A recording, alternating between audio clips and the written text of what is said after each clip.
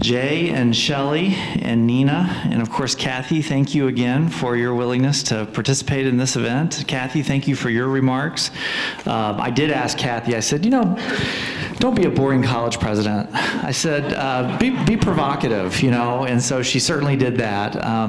But I hope you saw that some of the ideas that she challenged us with today are not ones that are just simply plucked from you know, the sky. They really are, many of them, data-driven and research-driven, and it's fun as scholars and as practitioners to begin thinking about what some of that new future might look like. So I've got a series of questions that I just will engage our panelists on, and we'll try to get through as many of these as we possibly can through our time. But my first question is really just to react to some of Kathy's remarks. Certainly we don't have time for each of you to react to every point she made, but what were some of the more profound things that she said, things that maybe you agreed with, or maybe things that you have more questions about? Jay, we'll start with you, and then we'll work down the way. Well, first of all, let me thank you for the rather provocative presentation. You know, I was struck by the fact that I really think the data and the conclusions are unassailable. I think actually the stakes are even higher and are becoming higher as we live in an information-based global economy. What strikes me, and I live in a political world, not an academic world, is why as a political entity, and this is really a question for all of us, and it's meant to be rhetorical, why do we seem to be unwilling to make the kind of investments that will follow the research? In higher ed, we have disinvested in at least public education in the state of Washington dramatically. And in K-12, it has taken a lawsuit to force the legislature to meet the constitutional requirement of funding basic education. And there are huge debates in the legislature about what that means that fall on political lines in terms of how much money to put at the problem. And fundamentally, to do that without raising taxes. But if the data is true and the stakes are high and it affects the economy of Washington as well as the equity of our students and even our democracy if we are split into the haves and the have-nots, why as a community are we unwilling to tax ourselves and invest to deal with this issue? What really resonated with me and I found very provoking was the whole idea of human capital development. I think in education we get stuck with hiring the same sorts of skill sets, and it's not getting us where we need to go in education. In the article that was mentioned, it talked about how we have all these reforms but little change. And I do think bold change is really needed to help our students compete in this world. And so that really resonated with me. I have 6 high-level positions posted right now, and it's very difficult to find the pools that we need desperately to move education forward. So that really resonated with me. I'd love to have our logo up there with the Fortune 300, so I'm going to do some research into that, what Denver Public Schools and the others are looking into. Thank you. Nina? Yeah, well, I really appreciated the recognition you gave to the role of early learning in education. And I want to pick up on what Jay said because I couldn't agree with him more. And it becomes even more stark when you think about the fact that we know through research and science that the greatest brain development happens in the first 3 years of life. And the discrepancies that you talked about that show up at age 6 in terms of children from less fortunate circumstances being less ready for school, the research actually shows that we're starting to see differences in children as early as 9 months of age. So the first 3 years of life, which is a time when I think a lot of people don't think about education. They think that's the parent's job, that's not education, but learning starts at birth, and parents are the most important teachers to their children, their first and most important teachers. So, and yet, as Jay said, why are we not investing in that? We're investing less than 1% of our state education dollars in early learning in the state. So something is wrong with this picture. You put your finger on it. Well, let's stick with our early learning for just a moment since we're there. Kathy, what are some of the more innovative things that you're seeing in the early learning field across states, localities? What are some of the bolder and more courageous things that you're seeing out there that address the early learning problem? Well, there are some schools in almost every district that are starting really early. Oftentimes they have nonprofit dollars that are helping them. So there was one school that I saw in New York City where they actually started recruiting pregnant women and helping pregnant women think about how to support their child's development in utero. And then they had early Head Start programs, wraparound services. But this is very expensive to do. But it's called a community school, so community schools tend to have a lot of wraparound services associated with them. And there was even evening workshops for parents on parenting. I mean, I didn't talk about this in my talk, but it's maybe a good time to talk about the importance of partnerships with parents, because parents are a child's first teacher, right? And we could, I think, leverage parents to in a better way than we do in order to support the kinds of educational goals that we have for children. But we have to work with parents. We need to, believe it or not, do things like help parents learn how to read a book and how to ask the right kinds of questions, and what's age appropriate, what's not age appropriate. Some of the behaviors that young children engage in are actually developmentally appropriate, and parents don't see them that way. They might see them as misbehaving. So we need to help parents with all of that. But you do see these kinds of schools, and I think you do when you look at a school that really starts early, you see results for all children, including poor kids. Say just a little bit about what's going on in our state right now with our early learning plan, some of the opportunities that we have that Thrive's involved in, and then what some of our biggest challenges are. Yeah, well, Kathleen just touched on home visiting as an important service, and our state is greatly expanding home visiting right now. Thrive by Five, my organization, administers what's called the Home Visiting Services account for the state, and we have greatly increased the number of children that are getting this important service. Basically a service where a trained professional comes into the home, starting prenatally often, and working with the parent as kind of a coach to make sure that they're hearing words, they're being read to, they're developing, they're getting their health taken care of. Because in our state, we realize that it's all connected, and that a healthy child is a child who's more ready to learn.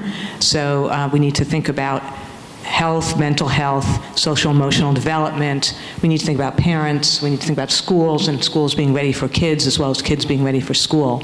So that's one thing. Another thing is we are implementing a program called Early Achievers in our state, and that is a quality rating and improvement system. So Kathleen mentioned high-quality childcare. A lot of children spend time in childcare in our state, and most of it is not high quality. So this is a program that measures quality. So for the first time, we'll be able to really measure the quality of our childcare programs, and then also provides opportunities through training and professional development and coaching for these programs to get better. And then finally, one thing I want to mention is our kindergarten assessment process called WAKIDS, which we just started in the state about a year or so ago, because as a state, we've not really had much data to be able to show what works with these young kids. This now measures how ready for school kids are, and what we're finding, of course, is that the same things you said, low-income kids, from certain communities of color, are not entering school as ready as their white middle-class counterparts. And all kids are entering better in some areas than others, and we've got a big problem with math in particular. Shelley, I'm curious to hear a little bit about your reflections on Kathy's remarks around teacher assessment and accountability. I'm just curious to know how you all are thinking about those issues in the Spokane Public Schools, how you are investing perhaps in professional development, how you're coming alongside teachers to develop their professional skills, and then how you're working for transparency and accountability within that system. Sure. Well, I think that they're just trying to be a game changer right now. now, the whole idea of TPEP, it's called, our Teacher Preparation Evaluation System. We're concerned about how it's rolling out, though, that it's going to be another reform that doesn't make a difference. And so we're working very, very hard at the district level, working with our teachers union, of how can we actually make a difference and better prepare our teachers to be able to work with students. A lot of that is how does evaluation fit in with the coaching model? And that was mentioned in Kathy's presentation. And again, what is the difference between evaluation and coaching? And so we're really having those philosophical discussions right now because you actually need both. We need our teachers to have coaches side by side helping them, but also we need to have someone that can objectively evaluate. We tend to rate all of our teachers high. I think it's because so many people in education don't want to deliver bad news. However, we're hurting so many of our students because we're not helping teachers improve, because we have on paper that they're doing just fine when actually they're not. So I think really being honest and having those dialogues with our teachers union is going to be very important. And then having those conversations often will help with the transparency as we move forward. But we really do have to change and be honest when people are struggling. Jay, you serve as a representative of the Higher Education Coordinating Board, which is the replacement of the actually, it's the other way around. The Washington Student Achievement Council, which was the replacement of the Higher Education, help me out, HEC Board. Higher Education Coordinating Board, thank you. Tell us briefly what the work of that group has been since it was reformed, and where the board is currently on some of its recommendations, and what to be kind of looking forward to in the next few months. Well, I think the transition from the Higher Education Coordinating Board to the Student Achievement Council is important because we are not talking about coordinating among higher education institutions. We're really trying to break down the silos, talk more holistically about student achievement from pre-K throughout, and really go towards a goal of student achievement. And moving from coordination among siloed organizations to think more systemically is really important philosophical difference. What we have been charged with is to come up with a 10-year plan for achieving higher student achievement. And we've been asked to be bold, but the fact that it's a 10-year plan suggests that we're going to require some patience, some investment, some measurement. I have to say that my experience, we came out with a report in December in which we identified 5 areas of great attention that's needed. And we've gone on a 10-city tour to listen to superintendents, and it is an incredibly complex and difficult subject. And the more I learn, the more complex it is. We have to come out with a plan, a 10-year plan in December, and it's going to be a daunting challenge because you keep referring to it, and we all do, as an education system, and quite candidly, it is not a system at all. It's a group of very complex entities that are often in competition with one another for resources and students that don't communicate or coordinate. There's no one looking at it holistically. And frankly, a lot of the institutions are trying to get through the next budget cycle or deal with the next reform of the day. There's a lot of fatigue out there and a lot of cynicism, and part of the goal of the Student Achievement Council is to sort of step back, sort of take a deep breath, and talk about how over 10 years we can really make substantive improvements. Tell us a little bit more about the research you understand about charter schools, your general what you're seeing out there in terms of the keys for success for charter schools, because I think that's something that's definitely on the minds of a lot of Spokaneites and Washington residents. Well, you know, there's pretty good research from economists that when you look at charter schools across the board, and they do not outperform public schools. But when you look at some of the high-performing charter schools, like KIPP is a high-performing charter school, that those kids really do better. So you need to think about what you're talking about when you talk about charter schools per se. I like charter schools because I think it offers an avenue for experimentation. One of the worries I have about charter schools, though, is that typically they hire very young teachers who work very long hours. And so some of the performance you get is really on the backs of teachers. And the only reason that's problematic is that, again, it calls into question whether or not you could scale this up in any meaningful way. So I will say something somewhat more positive, though. In Boston, we have something called pilot schools. The difference between a pilot school and a charter school is not meaningful. It basically has to do with the relationship to the district. But again, Tom Kane on my faculty did do an evaluation of the Boston pilot schools, and the student performance there is a little bit better. You know, not dramatically, but it is a little bit better, so that's encouraging. Thank you. Well, you don't know this, but the panelists know it. I haven't asked them one question yet that I sent them beforehand, so I'm just up here riffing. So I'm going to try to get back on script here a little bit. So on campus today with Kathy, we had a lot of conversations around the role of technology and online learning in higher education.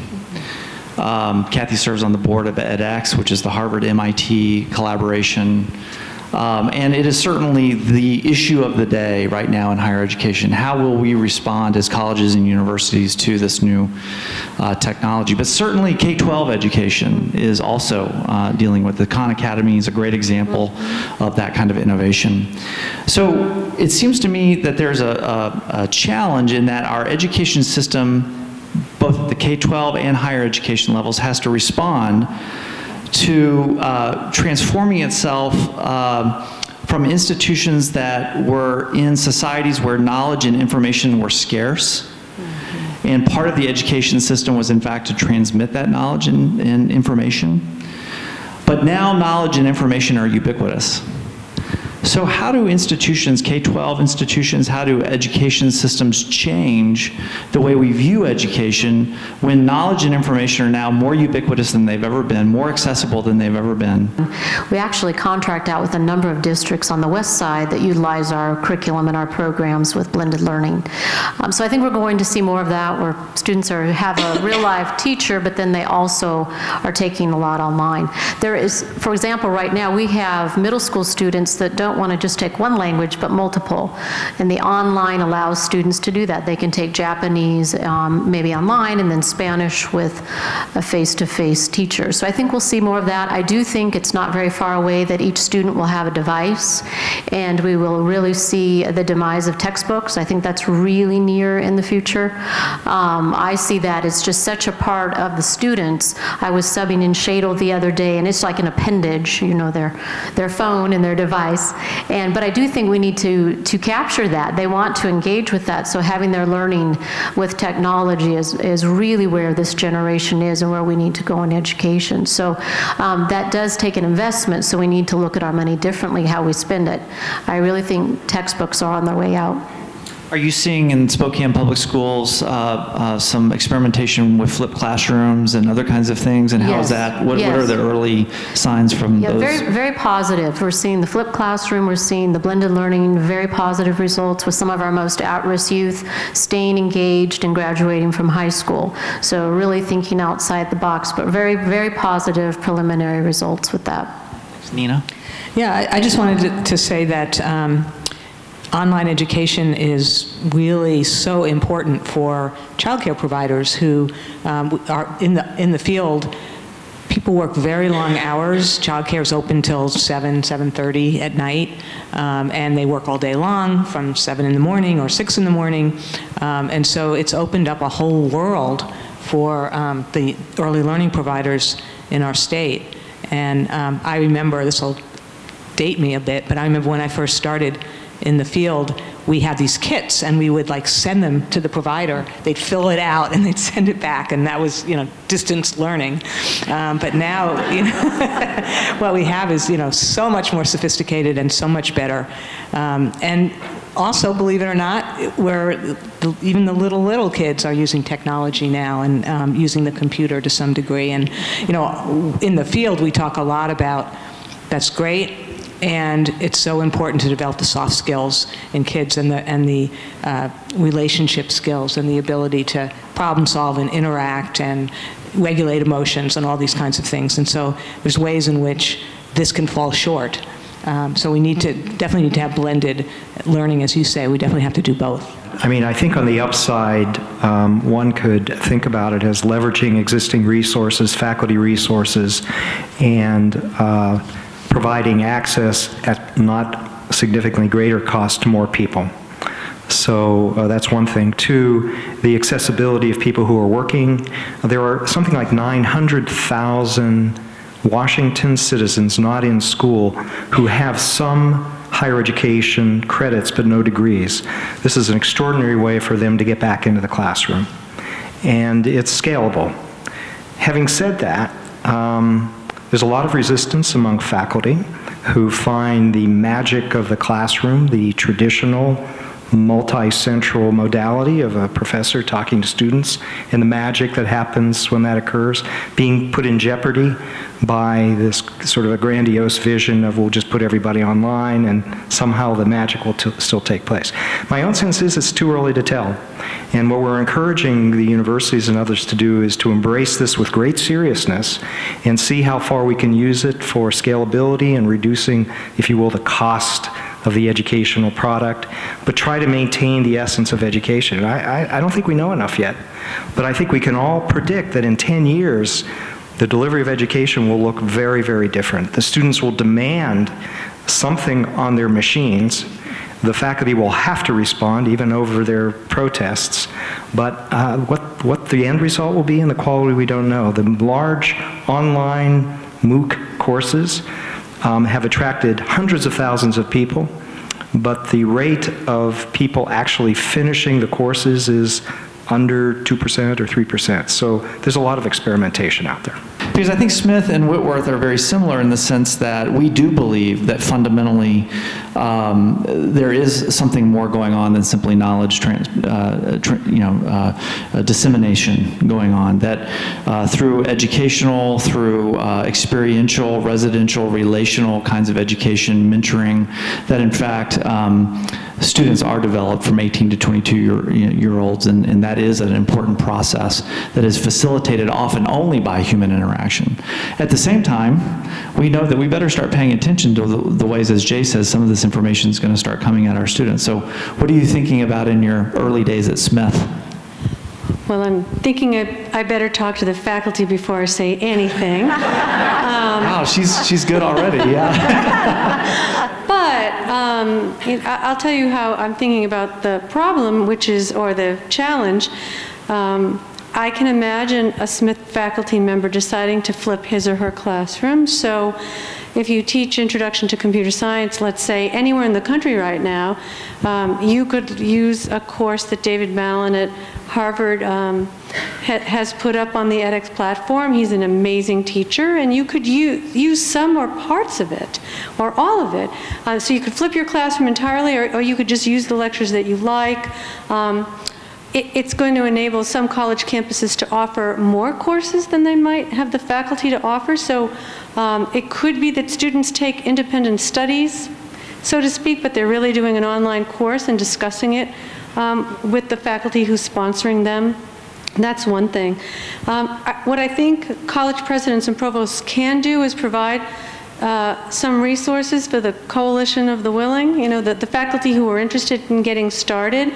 You can provide some resources for them to work on putting a course online, and there are going to be platforms that will be free to colleges and universities to do that. We don't all have to develop the technology in order to offer online courses. I know that MIT and Harvard are committed to having that platform be open, and that's really quite remarkable because they've invested a lot in its development. And there's one other thing that I'd like to say, that more for Harvard as a professional school of education. We're hoping to develop some online professional development that would be free.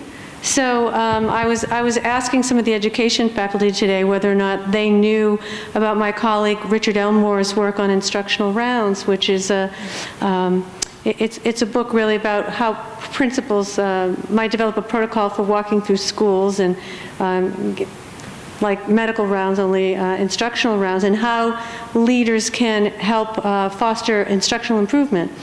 Well, that's great. You can buy the book, or you can come to Harvard in the summer and do an executive education class with us, but that's expensive. But if Richard Elmore puts this course online, literally every principal in the world who speaks English could take a look at this. And so the dean of the School of Education could write to you and the other 15,000 superintendents and say, hey, this is available. Use this as professional development if you find it useful.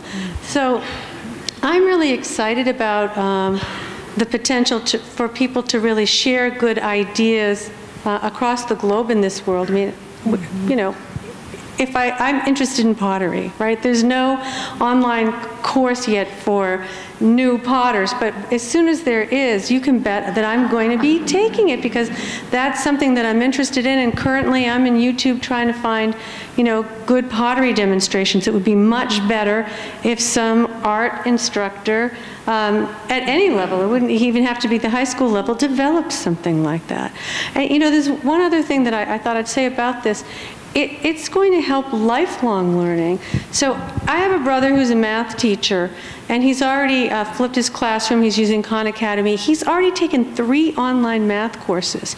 And he said to me, why don't we take Michael Sandel's course on justice together? Now, this is a philosophy course, basically, a moral reasoning course offered by a professor at Harvard.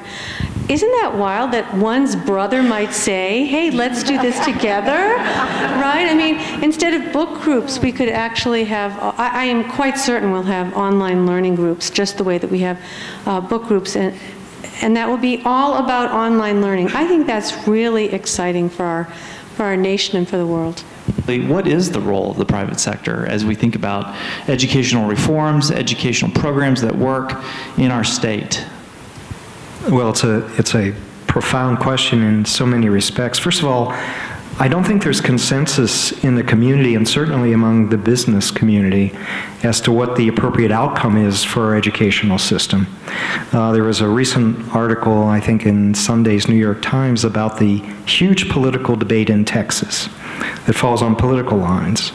But there's a group of people who say that the purpose of higher education is for people to get jobs. And the focus should be on training, and students should know how much money they can make within 18 months of graduating, and that's what should direct them how to get to courses. So it's a very utilitarian model of education as an economic driver.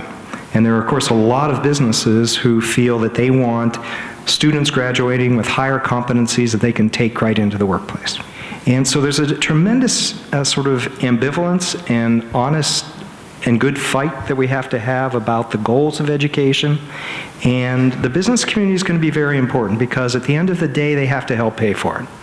There's a bit of a contradiction between those companies that say, universities, you're not producing skilled workers who have the hard and the soft skills to come to work. I have to go out of state to find them. Oh, and by the way, I refuse to pay any more taxes. So the business community is really the engine behind our economy. We have to serve them. They have to serve us. They have to be part of this discussion. And I don't think they have been in the way that's really important to moving forward. Best example is North Central High School with our biomedical program, and so we're partnering with the universities as well as a number of businesses to really work and make that successful with the equipment. We've had a number of donations. That's been very, very helpful. One thing I'm starting, and I'm going to start a business roundtable that meets with me, kind of my advisory board. It's not something we've had, because I do think business plays such an important role, but to have these very direct conversations. And so I'll have about 8 individuals. I'd like to keep on a 2-year timeline. One of them's here. She doesn't know she's getting an invitation, but she's a bank president. But but I do think we need to have many more partnerships, because you're right. The money that we're asking for is their money, and it's a partnership. And so making sure, I want them to look at how we are setting up our bonds and what we're asking for in our levies and bonds, and is it resonating with the community. So I do think we need to have many more honest conversations with business leaders and invite them into our schools and to help us with internships. We have a very close relationship with the workforce development, with our career and technical education programs. And the businesses in Spokane have been wonderful about internships. The hospital, we have a very good partnership partnership with the Providence medical system. I can't say enough good things about our universities here in town, the community colleges, in terms of partnering with us and helping our students move forward. But we need to do more, much more. So I really want to continue to have those conversations on ways we can improve. Well, this is my final question, and then Scott, I'm wondering if we might have just a couple of minutes to let somebody from the audience ask a question or two. So I'm going to hand this microphone over to you in just a moment. So Kathy, towards the end of her presentation, pointed to some alternative futures, which I took to mean basically, you know, here are some groups of other kinds of solutions that we might look at as well, coupled with the empirically driven, you know, research-driven solutions that she pointed to. And I'm just curious to hear from each of you, including you, Kathy, which of those futures, you don't have to buy in wholesale to every single component of each one, but which of those futures offers the most promising prospects for education? Just for your recognition, the learning from abroad, are there things that are going on in other countries that we can steal from, learn from? The more market-driven kinds of solutions where dollars follow students. And then lastly, the unbundling of schooling from schools, which I think is the most provocative of the three. So I'll let one of you three, and I'd like to hear from all three, and then Kathy, I'll give you the last word. Nina? So I'll just address learning from abroad for a moment, because you mentioned Finland, and several years ago, a delegation from Seattle went to Finland to look at the early learning system in Finland, and were pretty much blown away because everybody gets paid for high quality early learning in that state, and that's something, of course, that's not the model that we use in the United States. And in fact, one person talked to one of the teachers about kids that have social, emotional, and behavioral problems, and what do you do with those kids, you know, when they can't make it in the early learning program? And the teacher says, "What do you mean can't make it? We don't kick them out. You know, we keep them. We work with them until we get them to do what we need them to do." So, very different approach, and it's universal. And there are a lot of conversations happening in Washington right now about universal pre-K, but we're late to the party. You know, there are other countries that have been doing this for a long time quite successfully, and it pays huge dividends. You know, one thing that we're interested in Spokane, and we've been pretty public about, is the whole idea of charter schools. And so we have applied to be a charter authorizer.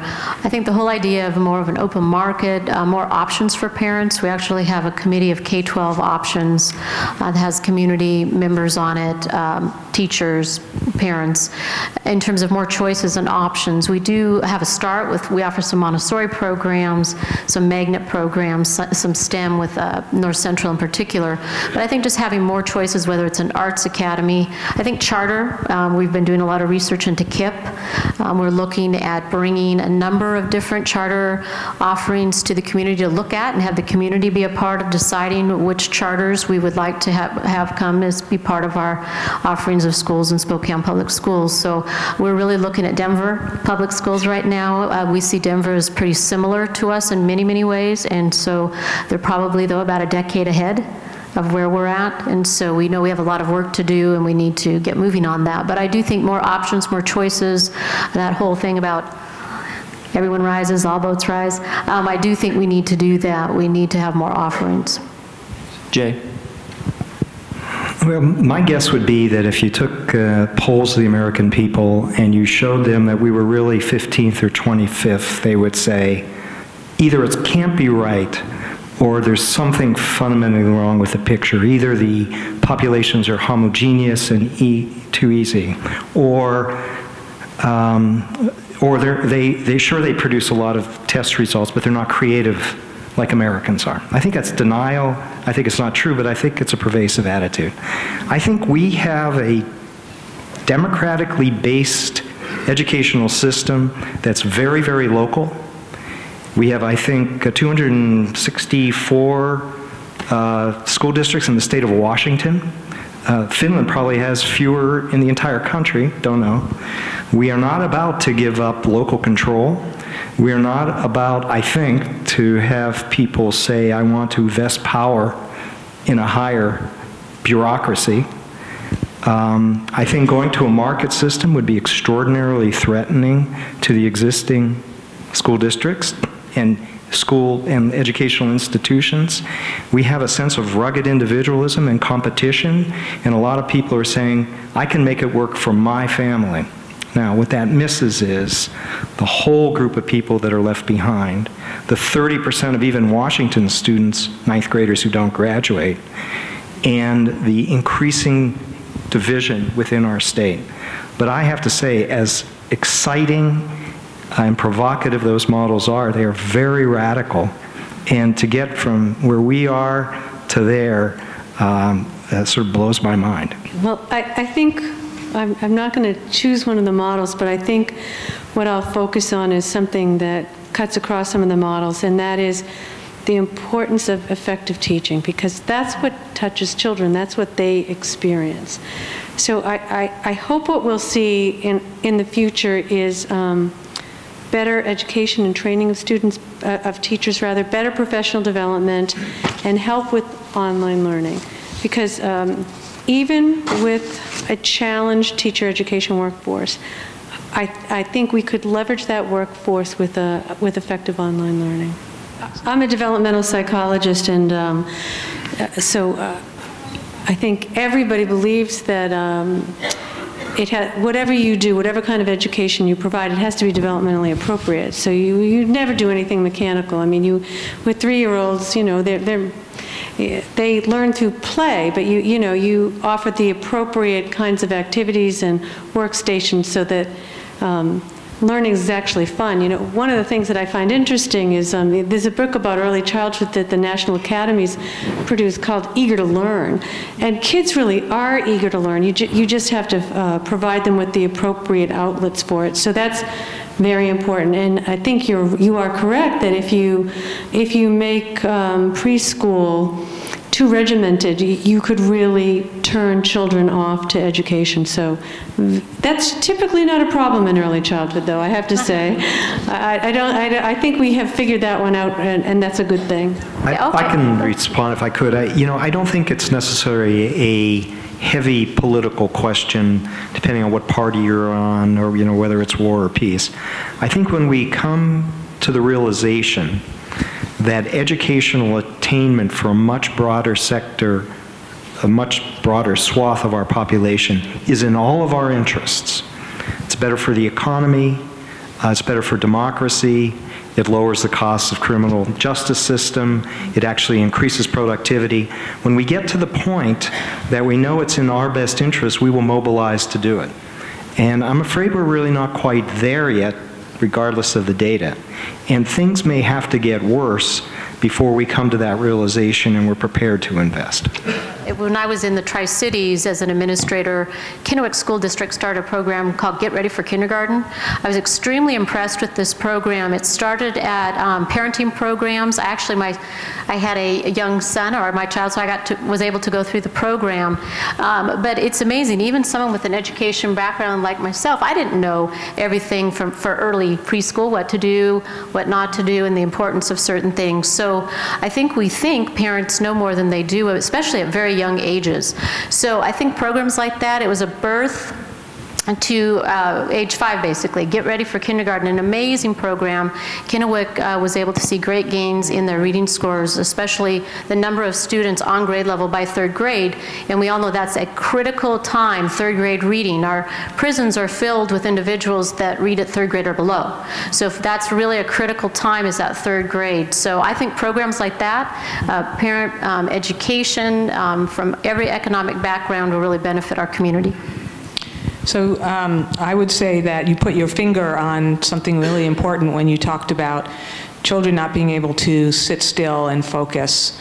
And that is what we're seeing a lot with entering kindergartners. It's that whole social emotional development and being able to regulate their emotions, sit still, focus on the teacher at the front of the room. And there's some interesting things going on in our state now where we are actually developing curriculum to use in preschool to help children begin to develop those skills. We call them executive functioning skills.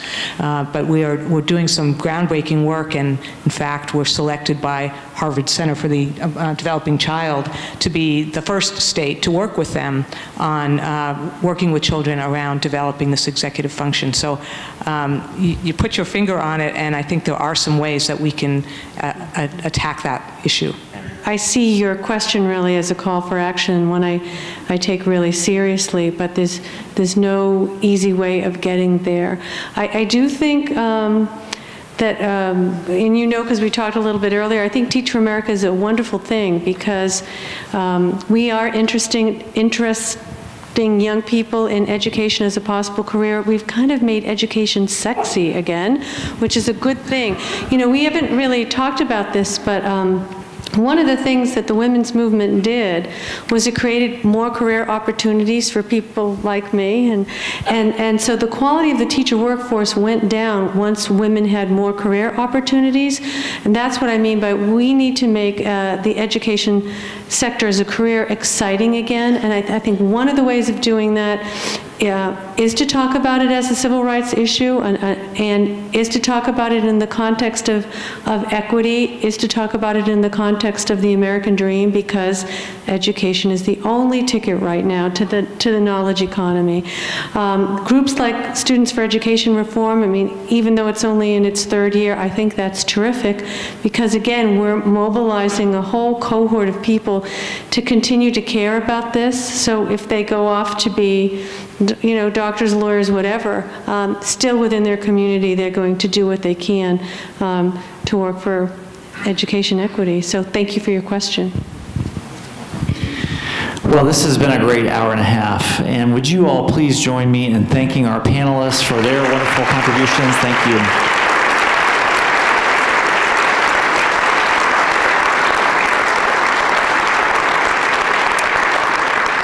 And would you also please join me in thanking Kathleen McCartney for her wonderful presentation and for her being here. Thank you.